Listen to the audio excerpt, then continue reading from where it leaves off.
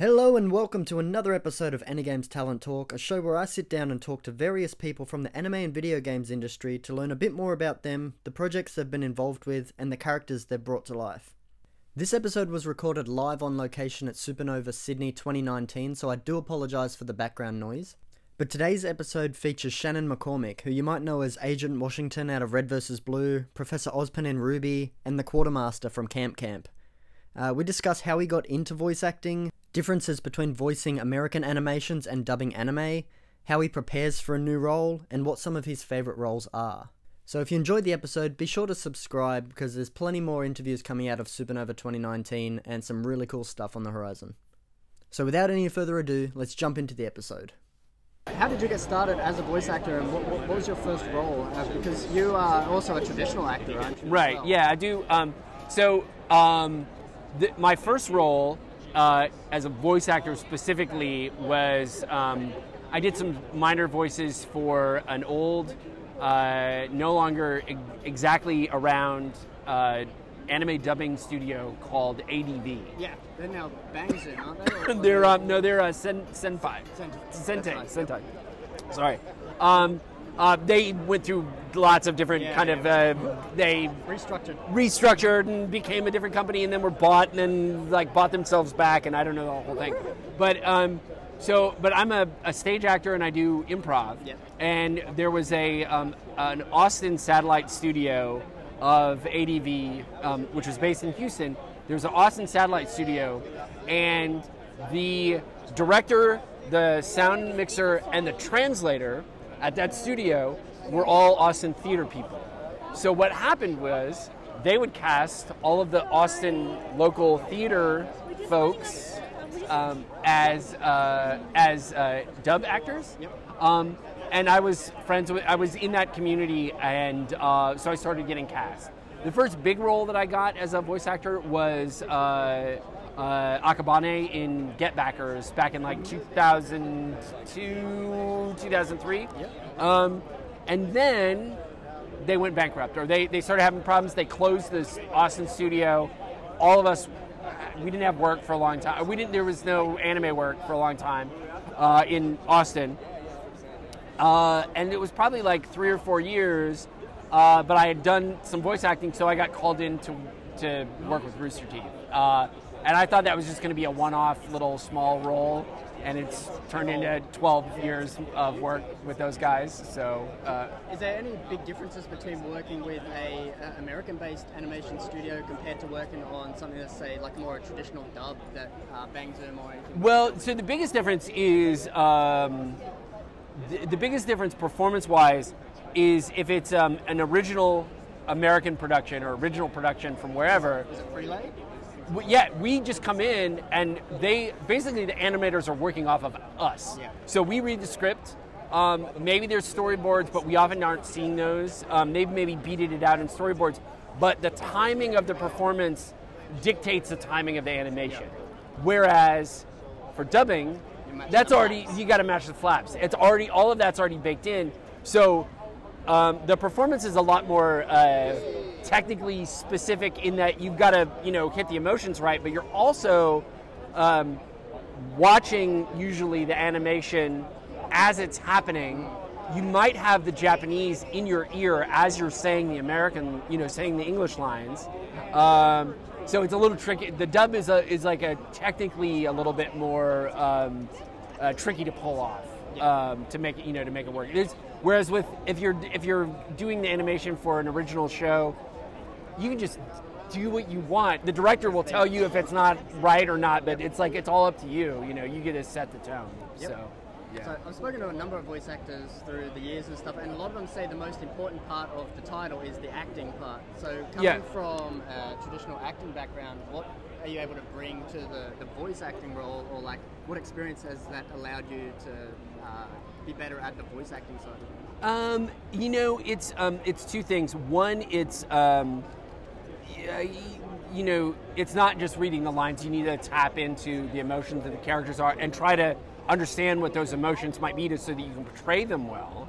But then I think the other thing that's helpful coming from a stage acting background, really, this is true for any actors, is the ability to take direction. So if that's not working, if the thing that I'm trying isn't coming across, or it doesn't, that's not what the director wants, the ability to quickly understand what a director is saying. Oh, can you make him sound like that, but more disappointed? Okay, well, how do I translate that into what I'm doing with my voice? And so that's really helpful. Nice. So one thing I like to ask voice actors, that sometimes a bit hard for them, rather than naming your favorite role, do you have a top 3 favorite roles that you've done in your time as a voice actor? Yeah. So I love doing Quartermaster from Camp because he's ridiculous, and more than any other character, like when I get in the booth, I'm just in character, and it's just because it's fun.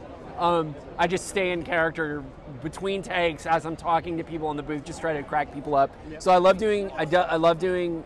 It's going to be the 3 that I'm most known for. It's Quartermaster, Washington, and Ozpin would probably be my top 3. I'm trying to think of like obscure voices that would maybe I could add to that list. I loved that I got cast as the voice of Constantine in DC Universe Online, because it almost always happens that British actors play American characters, but it's pretty rare for an American actor to get a chance to play a character who's iconically English. I don't know how great my accent was, but I got cast in the role, and that was like pretty fun to do. It's at least better than everyone else. Yeah, I guess so. It's really funny.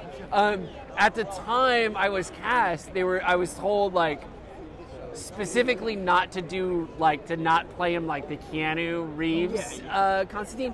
But now it's kind of come back around. Everybody loves Keanu right now. He's he's a beloved icon right now, and I have a hard time imagining that they would say, no, don't do it like Keanu did. So that movie's probably up for a reassessment at some point. Yeah, definitely. Yeah. When approaching a new role, do you tend to come into it with a kind of voice in mind, or do you take direction more from the director and kind of guide the path? That's a really great question. I usually have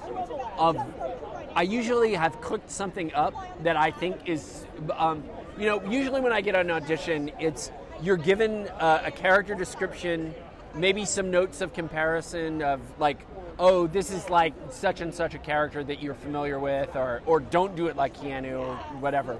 I usually come in with a voice. If I get the role, I've almost never gotten that conception all the way through to the final product, because the director will have tweaks and spins, or different takes on the character than how I had imagined.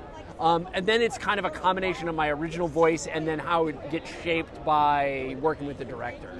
So like the Quartermaster, I played him a lot more of a yokel, like some sort of a hick, in a way that they've Jordan really helped. No, it's just take any kind of inflection out of his voice and just make him really deadpan. I'm like, oh, okay, that makes sense. So that happens a lot. Awesome. Yeah. Well, wrapping up, where can fans, is there anything fans can look forward to that you're working on now, and where can they follow your work online? Okay, so the best place to check me out online is I'm pretty active on Twitter right now. So it's my handle is Sadogre, Sadogre. Or if you search Shannon McCormick on Twitter, I'm the first one that shows up. Yep. And then I've got voice stuff in the works that people know about. I have maybe a thing or two that people don't know about. And then right now I'm kind of writing my own stuff, and then who knows when that'll see the light of day. But hopefully someday. Yeah. Awesome. Thanks so much for your time and answering my questions. All right. Thanks, Joel. Really I appreciate it. man. Yeah. Thank you. All righty.